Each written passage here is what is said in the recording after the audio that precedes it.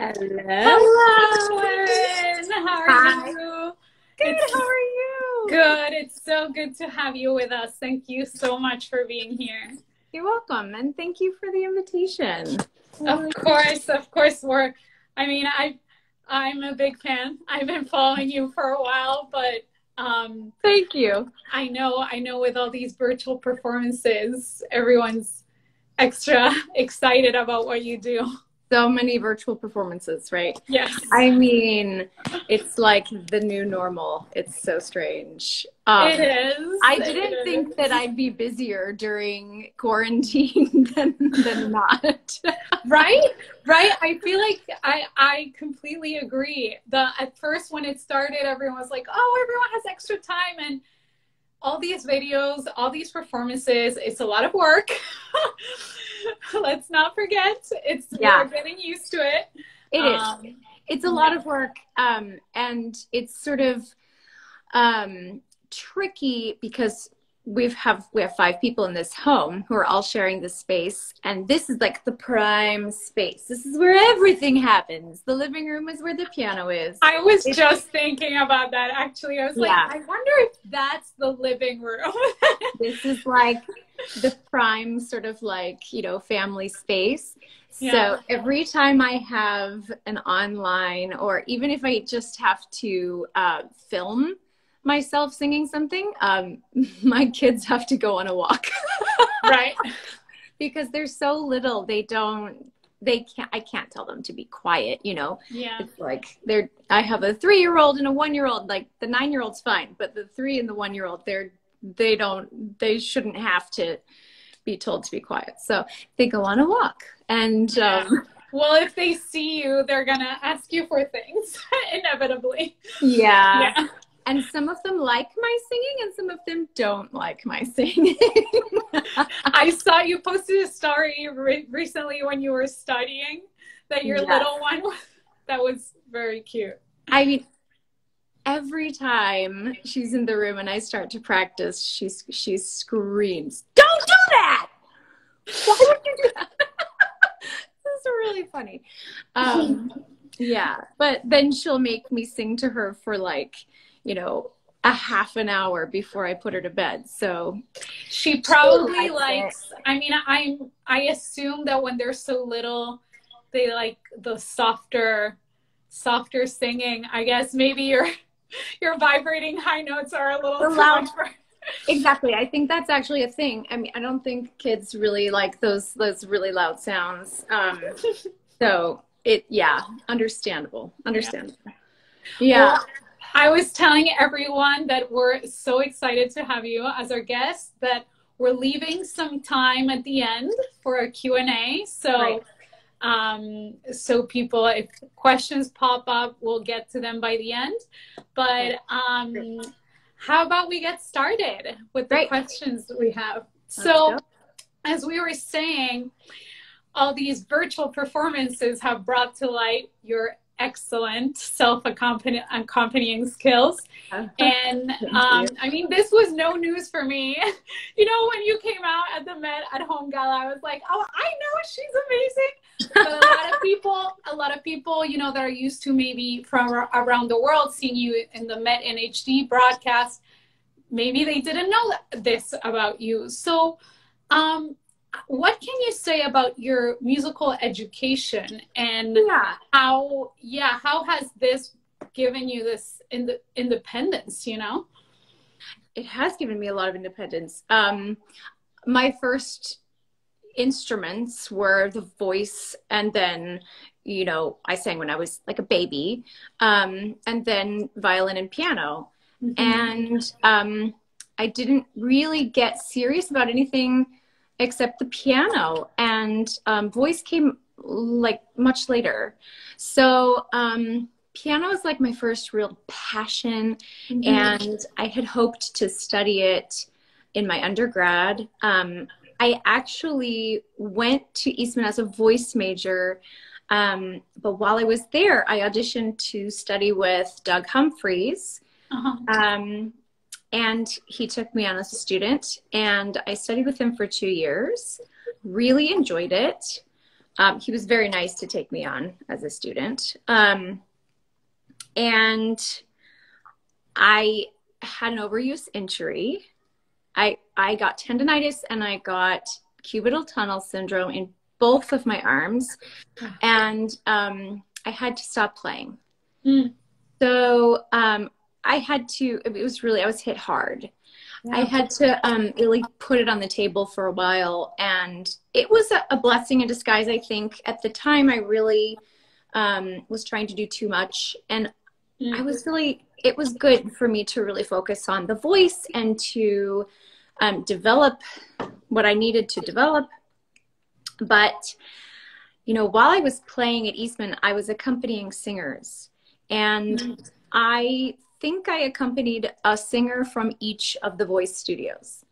So I get to sit in all of their lessons. I got to learn from every single teacher. Right. I mean, it was like, I didn't do that on purpose, but it was like I got to sort of eavesdrop and learn all these different points of view. My teacher was Carol Weber. She was phenomenal. I loved her. She did so much for me. And she helped me to make that transition from being a pianist into being a singer. So there were a lot of things that I needed to learn. I needed to figure out how to communicate with my face and with my whole body, right? And I needed to really face my audience and understand that I was, you know, I was there with a message for them. That's something that I had sort of hid behind when I was playing piano, and accompanying is sort of like, you know, even one step further in that direction, where you don't have to be sort of like the face of alone of the production. And so this was a really important step for me to take, and Carol really helped me there. And I mean, I loved the text. I loved discovering the storytelling aspect of this. What I thought was interesting, though, is my piano teacher, Doug Humphreys, he really related singing to the study of the piano. And I thought that was kind of brilliant. You know, he talked about how when you play a piece on the piano, you're also telling a story. And you're also singing, and you have to think of it in that sort of theatrical way as well. Yeah. So the two disciplines really sort of informed each other, and I think it was a really important part of my development as a musician.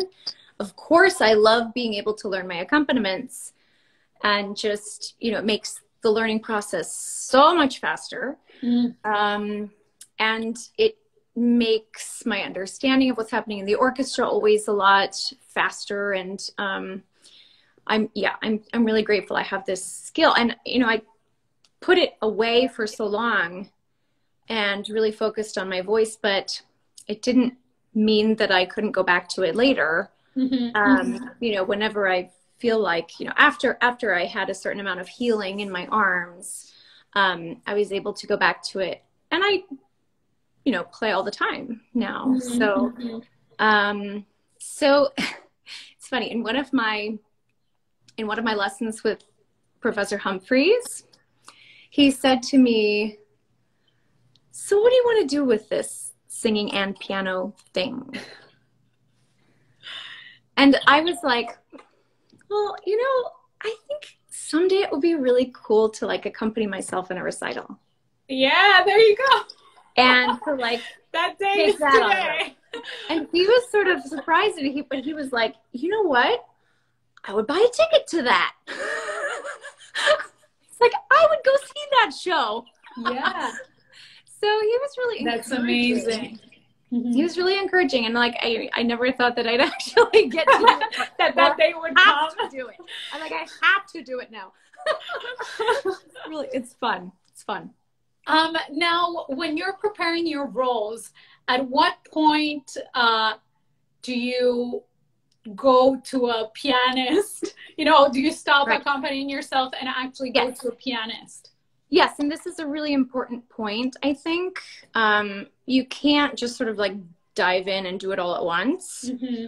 I was actually talking to Brian Wagorn about this. I don't know if you're listening, Brian, but Brian is, of course, one of our fantastic assistant conductors at the Met. Yeah. And accompanies all singers marvelously. And he's like so good at playing and singing at the same time in a coaching.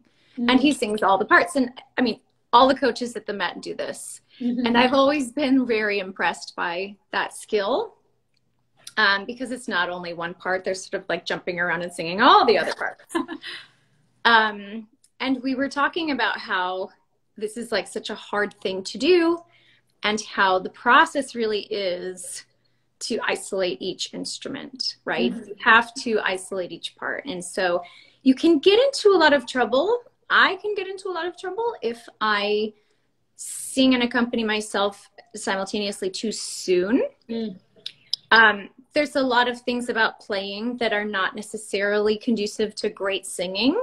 Mm-hmm. First of all, you're sitting down. It's not necessarily like the best way to learn. It can be a fine way to learn, to vocalize and to, to learn a piece. But if you're not really attentive, you can get some bad habits, right? Mm-hmm. So I have to really focus on each instrument alone. Uh-huh. And the things that I've been presenting in the last 2 months have been the kind of pieces that like are pretty much memorized. So I cannot be looking for, where does the left hand go? I can't if I'm singing and playing at the same time. Mm-hmm. It absolutely has to be the kind of piece that you know so well that you can just think about the things that you want to think about. You can think about character. You can think about your audience connection. You can think about the words. And so that's key. I think that as a lot of us are starting to try to do this in the current climate, which is kind of necessary and awesome. I love seeing people, lots of people are tagging me and saying, look, I'm doing this awesome thing that you inspired me to do. And I think that's so great.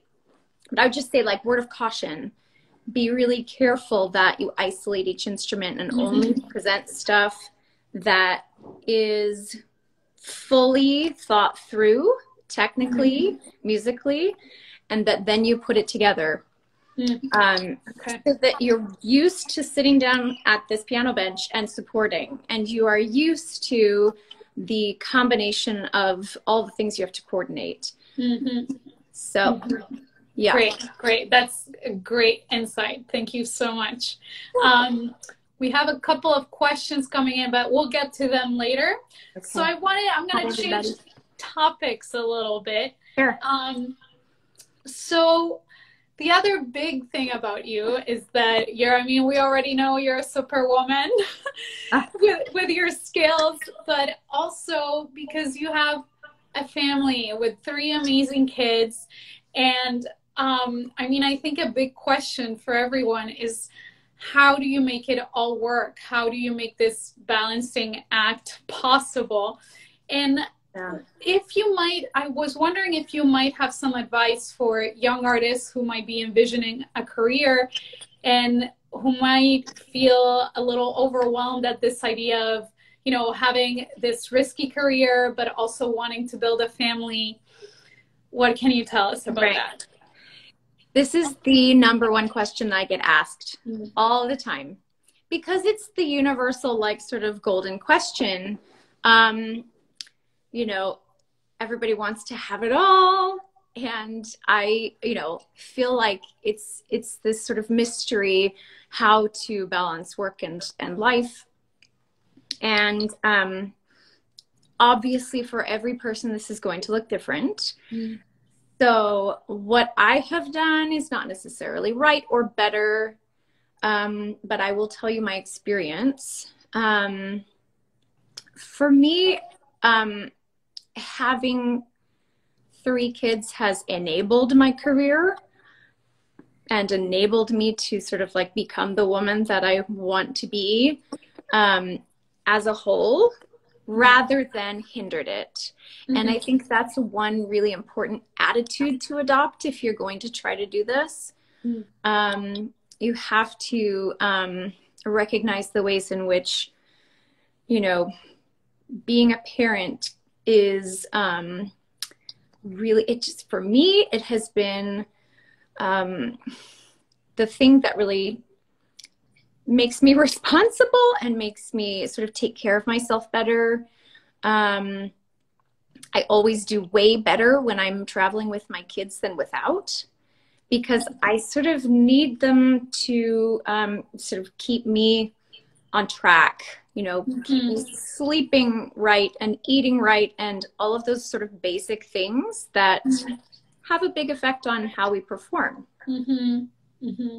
And I mean, besides that, they just like sort of give me life in a way that I need in order to get on stage and share with people the kind of, you know, light that I want to share. They're giving it to me.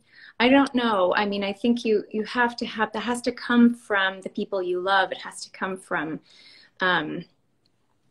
the, you know, real life experiences that you're having. And my kids have really done that for me. So there's that. The other really important thing is that I chose a partner who has been completely willing and able to share the load and to support what I'm doing. We are really 50-50 in this marriage, in this like whole company the family business. Yeah. It's like we're running a company, and we really have to be 50-50. Now that ebbs and flows. There are times, I mean, you really have to be flexible. My husband has a very demanding career himself. He's a law professor at Yale, and he has a demanding job, but a flexible job. So we take turns, and especially in quarantine, we're very much like we are passing the baton to each other because, you know, it's sometimes by the hour, like, I have a thing now. I have a thing. Right. Yes. So yeah, it's kind of, oh, that's my garage. Sorry. Sorry. No, the kids are outside running through the sprinklers and getting things out of the garage. So it's such a beautiful day. So anyway, that's key. My husband has been like completely on board from day one of supporting this career, like in all ways. And he has a much more stable job than I, right? I mean, freelancers don't have the kind of security, especially in a pandemic. So there's that element of support too, which I have found has really helped me in times when I've had a lull in my career, or when I've had, or when I've been pregnant and I've had to take a little step back and time off. My husband has really, you know, enabled a lot of this career to happen, right? So there's that. I think it's not like I woke up one day and I had 3 kids and an international career. You know, it's been a really long, slow process of building this and learning. And actually, this might, like, you know, shock some people, but I found it to be easier to have more than one child. Having one child was a huge adjustment, and we had, like, the learning curve was really steep.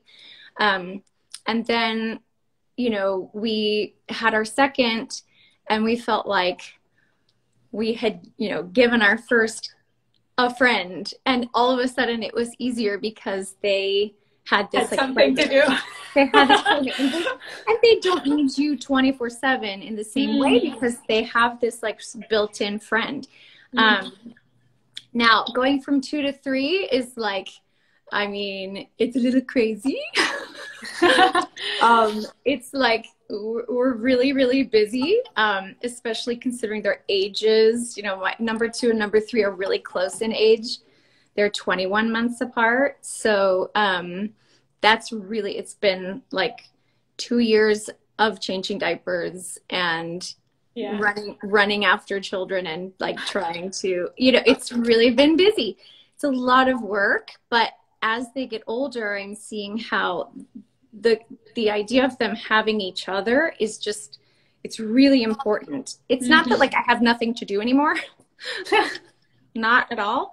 But they just really feed off of each other in a way that's really beautiful and important. And I find it easier to travel with 3 kids than I did with 1 kid. Much more expensive. Right. I mean, like my housing is like, but but it's easier sort of on everyone emotionally because we have each other, you know.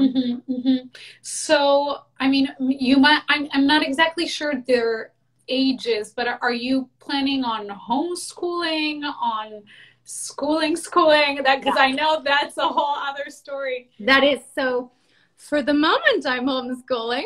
Yeah. I mean, not by choice. So my kids are 9, 3, and 1. Okay. And so we have had, you know, my 9-year-old has been in school since kindergarten. She's been in a private school that allows her some flexibility. We are changing up the model this year. We are actually moving to New Canaan, and we're going to be in public school. So we're you know, gonna see how that goes. And what we've had so far, like up until pandemic times, we've had the flexibility to be able to travel as a family when we need to, and it's been great.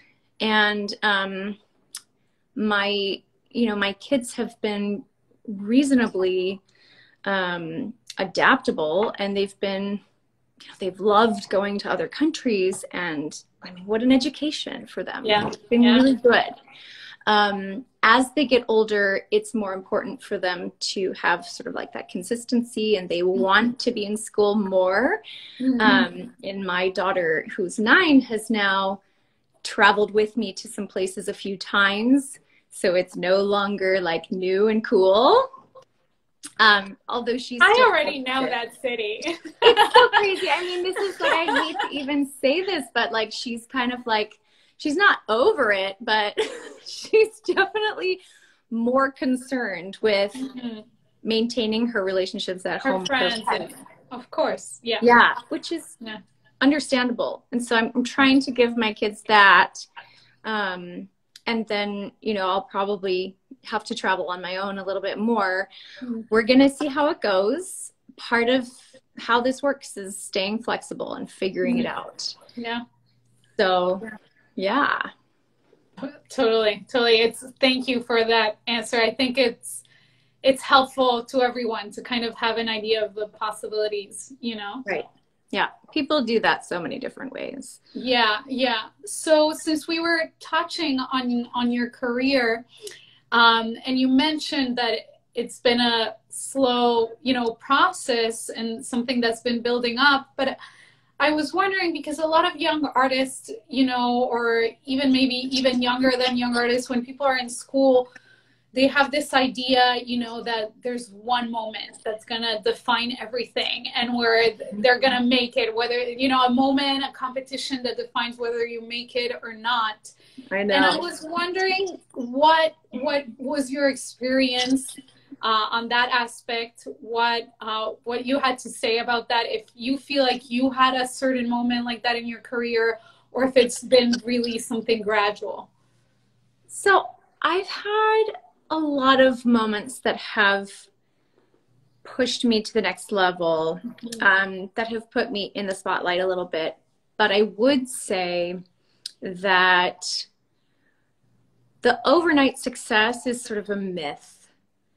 This is always the story you read in the news. But the truth behind it is always very slow, very boring practice. You know, it's not glamorous. It's not. It's not even close to being glamorous.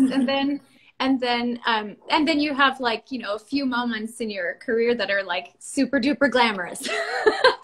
I mean, for me, the first sort of breakout moment was when I sang Marguerite de Valois in the Huguenots at Bard. That was 2009.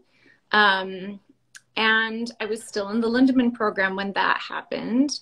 So it was pretty early, and I was, you know, really grateful for that opera, for that opportunity. Thad Strasburger was the production director, and it was so brilliant. It was such a good production. And fabulous cast. That was a great moment. And then I think, you know, of course, stepping in as Sophie was a big moment at the Met. But here's the thing about that, Sophie. I found out like 2 days before opening night, right? Yeah. But I was prepared, right? I mean, I had already covered that role at the Met in the old production, right?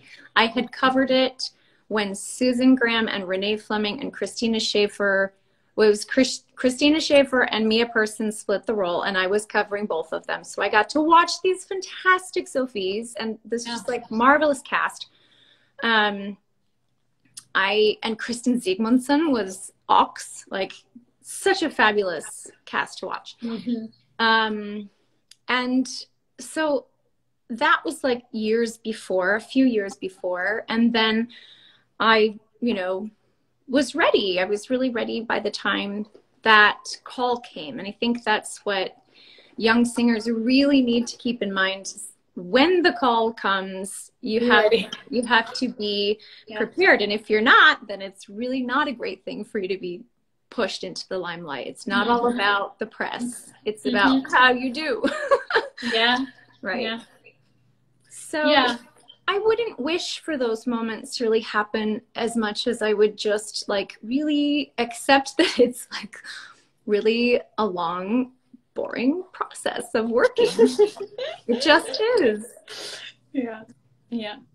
Well, and I'm glad you mentioned that, because there's also what makes a career is also leaving the ego aside, you know, and if you're not prepared for something, instead of jumping into something that might hinder you, you know, maybe say like, okay, I'll pass, or or try to be ready for something. But this is such an important point too, when it comes to auditions. My fabulous teacher, Edith Burrs, she was my teacher at Juilliard and at when I was in the Lindemann program. So, you know, years and years of studying with her. And she was very careful with me about which auditions I accepted and which I didn't. And if I was sick that morning, it was cancel the audition.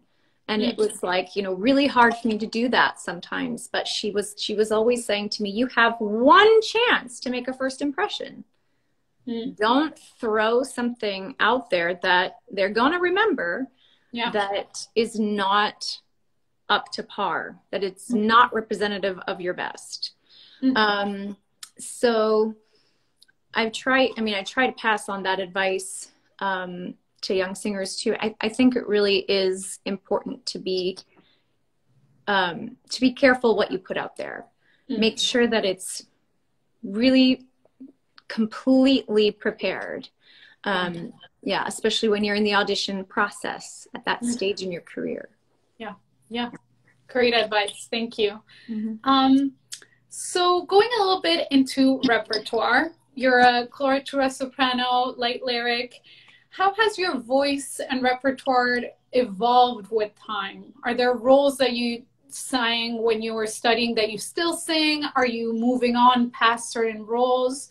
And looking ahead, obviously maybe 2021 and ahead, are there particular roles and projects that, you know, might be debuts that you're excited about that you could share with us?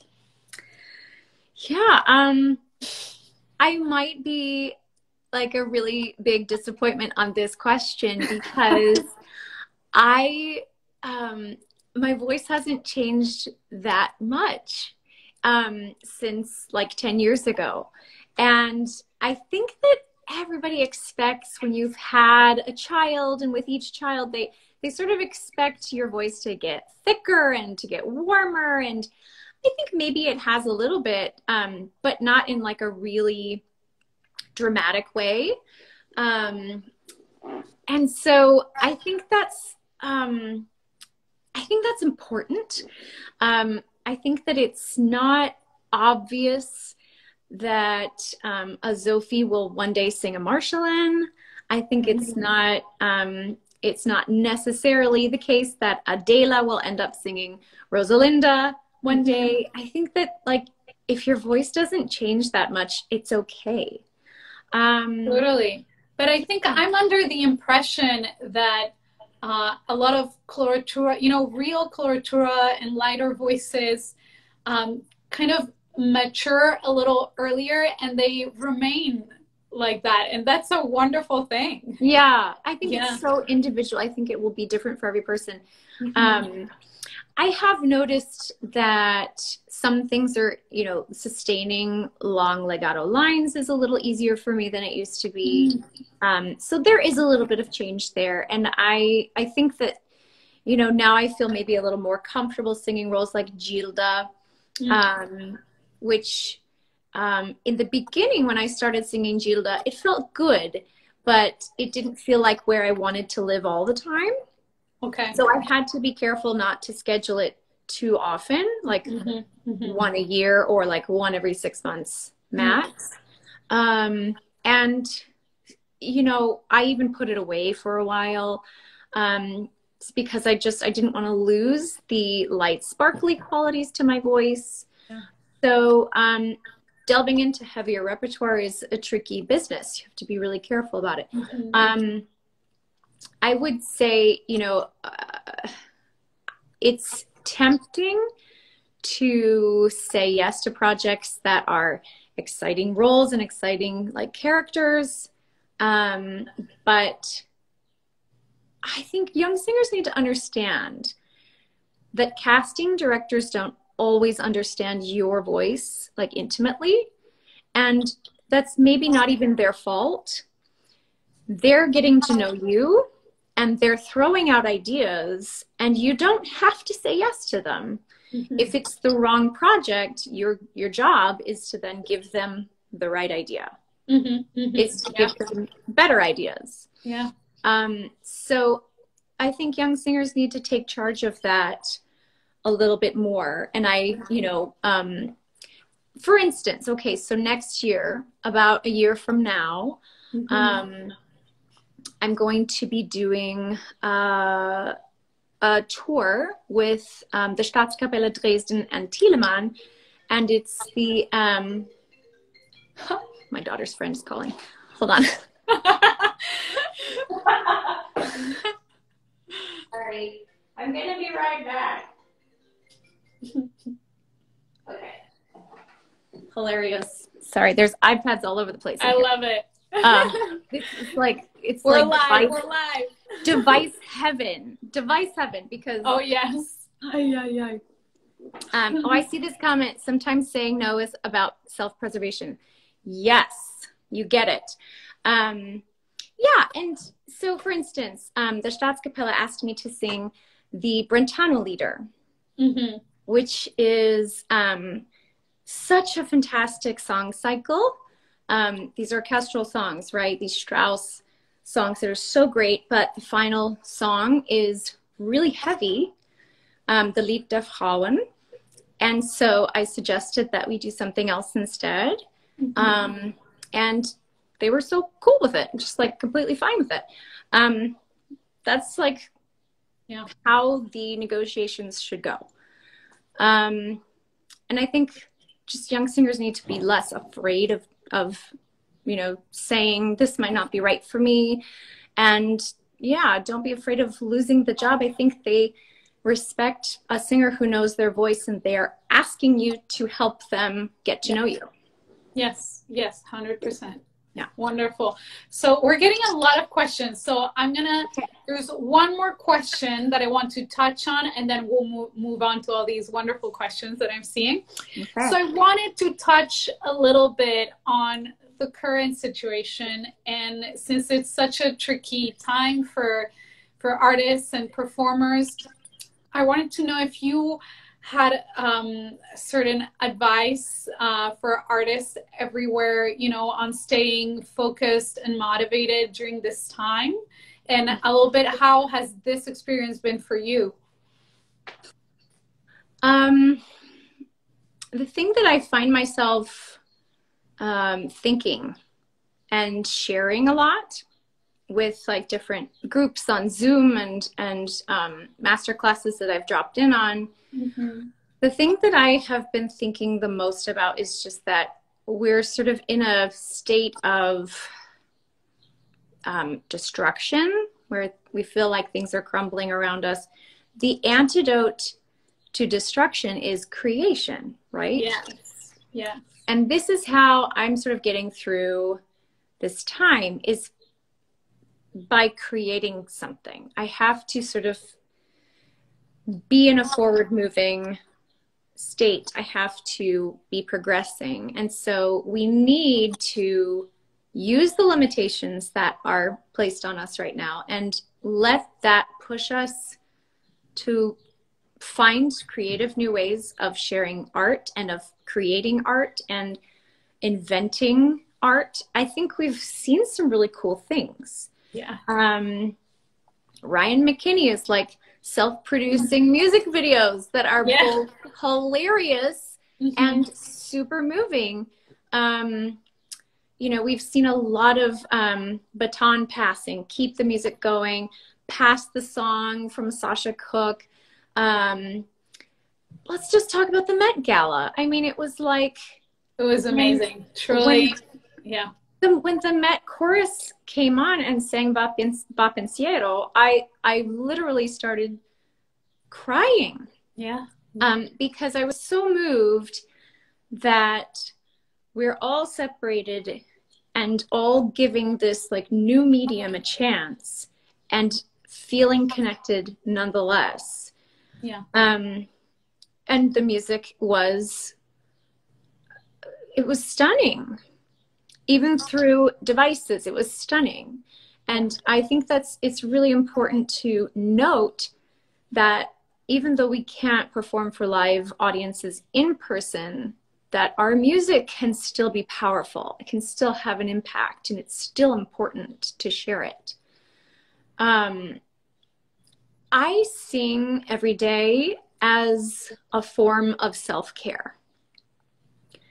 It's what I have to do for my soul. I mean, of course, I'm trying to sort of like keep my skills up.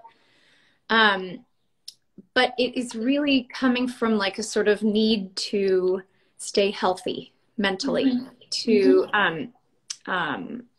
and so I'm doing it for myself, but I'm also doing it because I know other people need it. One of the hardest days of this all for me was the day that the Met closed, because I was there. And so, you know, I'm there and I'm getting a costume fitting, and then I'm walking downstairs and I see people exiting the building, and I was like, oh, it happened. Yeah. And I couldn't leave. I had to I had to sort of sit down for a second in a dressing room and be like, what's going to happen next? That was one of the hardest days. And the thing that I kept thinking was, but we need music in states of crisis. We need the music to help heal us. And so I think that's what has been motivating me on a daily basis, is just that the world is a place that really needs these sort of cathartic musical experiences right now. And so if we can't bring it to them in the traditional ways, we have to sort of let our egos down a little bit and do things in a different way and experiment before the world. I mean, that's what the Met Gala was. Mm-hmm. It was scary. It was so scary. I was nervous. I was so nervous. I was like, oh my God, is everything going to work? I know. Like, yes, I was like, seriously, I know. And then you sort of accept a call and you see that you're, in a waiting room, and then, there's Jonas Kaufmann singing before you. It's like, oh, okay. And I'm just sitting in my living room. It's so bizarre because it's both, you're both reaching like a gazillion people at once, but also it's this very intimate thing where you're inviting people into your living room, and it's more casual than regular opera, right? Than what we're used to. So it's a new world that we were like seriously just diving into that day. Yeah. I thought it was just such an important moment for the Met and for music. So I was just proud of the Met that day. I was proud of everybody. And I thought that was a really important step. This is the time to try new things. It's the time to figure out how to like self-produce things, because we can't rely on each other quite in the same way. Making music by yourself in front of your phone is not that fun. And we have to figure out ways to do it anyway. We have to figure out how to make it fun, Yes. Yeah. Could not agree more. And hopefully, I think from all these experiments, some of it will stick. Babies! Sorry. We have 15 minutes. 15 minutes. Tell them 15 minutes. Thank you, 15. The doesn't understand this quite yet. So yeah, I mean, my hope is that, with all these experiments, some of it will stick, some of it will be more tools that you will be able to use in the future, as well as going back to the theaters. Yeah, I think so too. Yeah. I think also when we go back to the theater, it's going to be like incredible. I know. It's going to be this, yeah. I think it's just going to be this amazing, I hope that we all sort of look at it in a different way, and that we appreciate the experience that it is to feel that energy. I have said a couple of times that when I do a live performance from my home, when it's online but it's live, it means so much more than recording something and then sending it in. It's really hard for me to do that. But to do it live, even though I can't see the audience, I really like feeling the energy that comes from knowing people from all over the place tuning in. And then what's really kind of weird but nice too is to read the comments after, and that's sort of like the new applause, right? Yeah. It's very sad that that's how it's done now, but like it's weird to perform and not hear the reactions of the audience, to not hear their, the sigh of their breath after a song is finished. It's really strange to not feel, to not actually witness those things. And so it becomes more important to talk about your experience and to share it online. Yeah. Oh, wonderful. Thank you for that. So I'm going to dive into all these questions. Hopefully we can get through a lot of them. Let's see. So this we touched on. Let's see this one. So how do you deal with self-criticism and the pressure to do a perfect take while recording at home? This is very timely. Yeah, I'm kind of the worst. I'm the worst with this. I think it took me like 5 hours to record that New York Times clip. because, you know, I just wanted it to be perfect. Um, anyway, I think this is a really good question. Self-criticism in general. I mean, it's useful. And to the extent that it is useful, then take it. The moment it becomes destructive, throw it out the door. But I do think that some level of self-criticism is healthy and kind of necessary to putting out a good product. I do. Obviously, we can't be too hard on ourselves.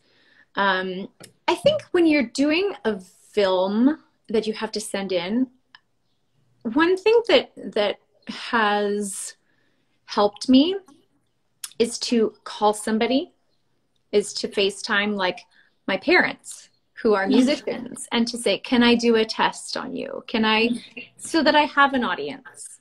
Yeah. And it just sort of maintains the sort of life and the feeling that there's a conversation. Yeah.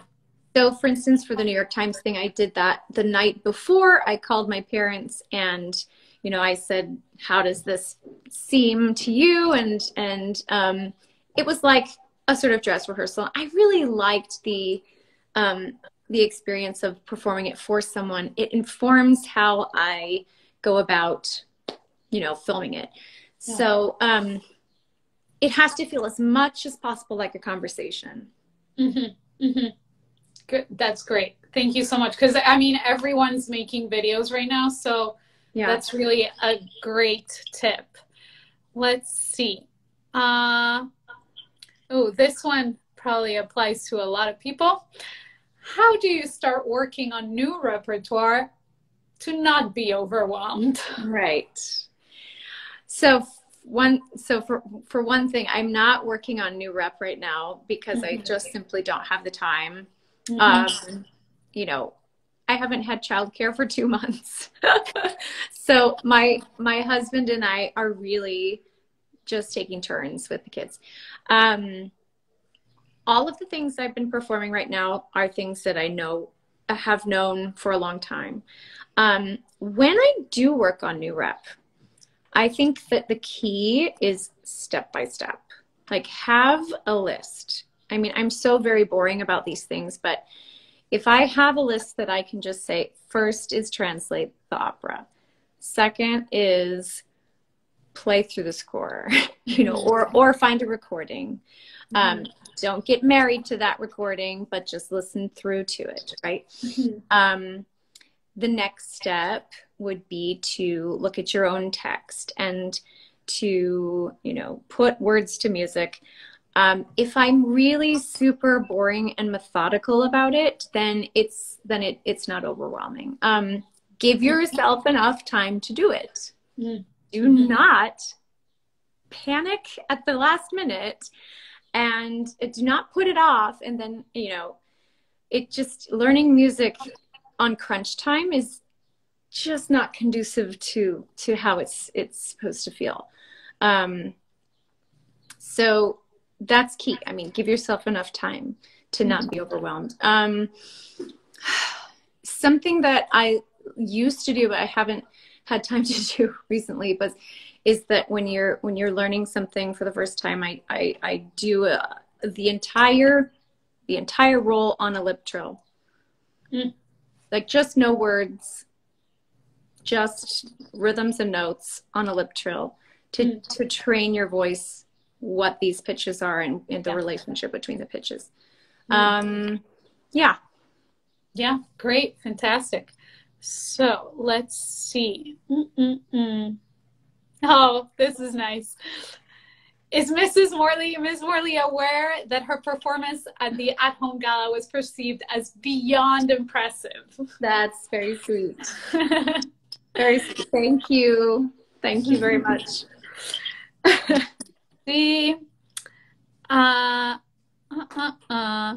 So, how do you navigate planning projects multiple years in advance? Yeah, this is super tricky, especially when you have kids. Um, I think it was Jonas Kaufman who did a really important interview about this a few years ago. There was a big article in the Times where he said, this is like an impossible process where they ask me to do something 5 years from now, and I don't know if I'm going to want to do that role 5 years from now. Right. I mean, it's crazy. It's crazy. Planning projects that far in advance is tricky. I think the only thing that I can do is ask myself if I would want to do it now. Mm. And if I would want that schedule now. Okay. It's impossible to project. Mm. So, and my husband uses the same sort of baseline for accepting gigs in his world too. Mm-hmm. Would I want to do it now? Would I want to get on a plane and go there now? Yeah. Would I want to stay in Europe for 4 months at a time and then come back home now? You know, so yeah, it's impossible to project. You don't know where your kids are going to be. You don't know what their needs are going to be. You don't know what your voice is going to want to sing in 5 years. Mm-hmm. I don't know. Sometimes you have to take a leap of faith and try something. Yeah. But just don't schedule too many of those. Yeah. Yeah. All right. Let me scroll because we got a lot here. This is a good one. What tips could you share to pregnant singers? Angela is 6 months pregnant, to keep developing the voice. Did you have a recovery period after delivery? What was that like? Super good question. I could talk for a really long time about singing in pregnancy and singing in postpartum periods. So it's a tricky thing. Mm-hmm. It's going to be different for every person. But what I learned with my first child was that it helped me through my pregnancy to sing every day. Okay. The concepts of good singing are really helpful to a healthy pregnancy. Mm-hmm. Mm-hmm. And sort of vice versa. I mean, all the wonderful advice that all of my midwives and doctors would give me were conducive to good singing. I found singing to be really helpful in my second and third babies, even up until delivery. I sang through my entire labor with my second child, and it really helped me to deal with my contractions, because singing well requires you to find a really deep connection with your breath. It requires you to, even just the concept of facing fear, that moment when you step on stage and you find that your breath starts getting really shallow and high, and you say no, and you deepen and you find it, and then you're fine. I found that doing that during my labor and delivery was really important. Every time I felt that tinge of fear, I dropped my breath and I allowed the experience to happen, right? Yeah. So sing every day. Let your singing help you through the process. If I could say something very general, breathing through the back is really great during pregnancy. It's like the only place you can find your breath because there's so much happening in front. And then after the baby's born, every person's going to need a different recovery period. I found that it was really helpful for me physically to start singing again really slowly. I started, 10 days after my delivery to just do very, very gentle breathing exercises and to start getting back in physical shape. And then, if you're singing every day up until you deliver your baby, then it's much easier to go back to it after the baby's born. Your body goes through so many mind-blowing changes that if you sort of take your voice along during that journey, it will be a lot easier to meet your voice back on the other end. Yeah. Wonderful, wonderful advice. Let's see. Let us scroll back. There's so many good questions. Hi, everybody. So many great questions. Oh, here, this is cool. Can Erin comment on women's voices that might be zwischenfach and all of the crossovers some mezzos and sopranos are doing? Right. You know, it's such an individual question. I think that voice categories can be detrimental.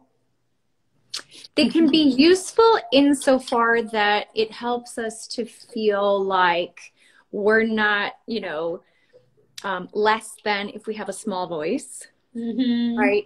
That it's not all about size. But a lot of it has to do with other things. But I think that beyond that, voice category is not necessarily helpful. I mean, don't let anybody put you in a box. If you like singing Zerlina, then sing Zerlina. If you like singing Rosina, then sing Rosini. I mean, these are roles that we've seen, like all different kinds of voices. I think that it's hard to sort of make a general statement about it, because what I feel is that like anybody should be able to do anything, and or able to choose to do any role they want, as long as it fits, you know? Yeah. Oh, let's see. I'm gonna try to fit in as many. Let's see. Oof, this is a heavy one. Do you have any tips for young singers who want to begin their careers after COVID? I mean, in a way, we have 2 minutes. Yeah, 2 minutes. In a way, it's a great time to start your career.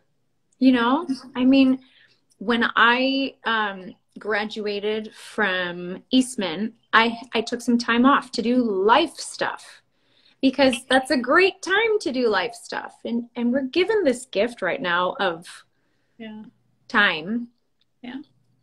In most cases. And for me, I'm finding it to be really great to have time with my family right now. And to not be sort of like racing all over the globe, trying to do everything all at once. I think that if you're in that transition period and you're about to start your career, I've already heard of some companies being really creative with how they're going to involve their young artists. I know that the work will continue. But I would also say that if life presents you with a break right now, accept it and, you know, use it for all of the wonderful things that that is. Yeah. So, I mean, I hope that's helpful. Yes. No, it really is. And we all have so much work to do and so much studying to do anyway. Right? I mean, I would love to have the time to do that right now. I know. Oh, unfortunately, we are running out of time. Thank you so much. This was so inspiring and so insightful. We're all very appreciative. And thank you to everyone who tuned in. And I'm going to post this on IGTV if anyone missed it. And great. Good luck. Thank you so much for your time. Thanks for tuning in, everybody. I really appreciate the question.